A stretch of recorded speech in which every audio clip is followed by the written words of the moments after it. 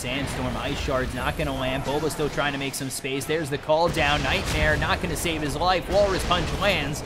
And that's another kill for Forev. Mason, he's got to try and run away. Ice Shards lock in Demon. Sonic Wave. Febby is going to be killed off as well as MP. Rockets come flying in, and they'll clean up Demon. Ravage is out, and that's going to hit on 2. Dubu looking like he's going to die to Koikfa, and he will. Mason is going to be snowballed. I think that's on him. It's actually on Koikfa.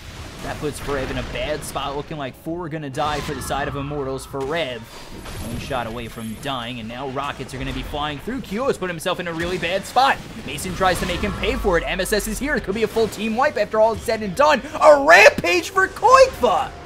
He's still going in. He's looking for Febby. One more shot. He throws the tree. Double Rampage for Koikfa.